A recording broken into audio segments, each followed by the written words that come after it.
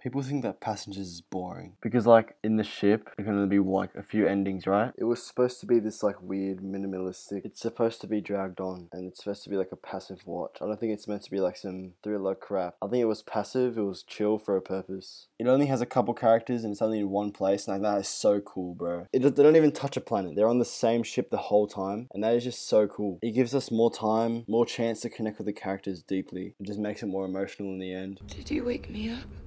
And just in total, it's just like chill. It's so many genres at once. Like it's like romance, sci-fi, tragedy. I don't know if that's a genre, but it can be interpreted in so many different genres, so many different ways. It's almost a sitcom, like, and that's the point. It's supposed to just be this sitcom, Chris waking up. Like, it's not supposed to be dramatic. Like, Chris just wakes up and then that's that. That's what he did. This is what he did. And then also like the giant ship malfunction, but I guess without that, it could have been too dry. But I've heard some restructuring where it starts with Jennifer waking up, but like that literally defeats the movie. If it was a horror like that, it would have been, trust me, it would have been more boring. But the fact that it's stylistically chosen, weirdly boring sitcom, horror, romance, sci-fi, whatever, it's meant to be like that. It's different. And that's why it's so special to me. I think Passengers and Don't Look Up are very similar in that way. They start with the opening conflict. They don't start at like some dramatic part. And that's purposeful. Ultimately, people misinterpret the purpose of this film and what it's supposed to be. They don't get what it is. They think it's a sci-fi horror, but like it's a sitcom romance, and it's literally great.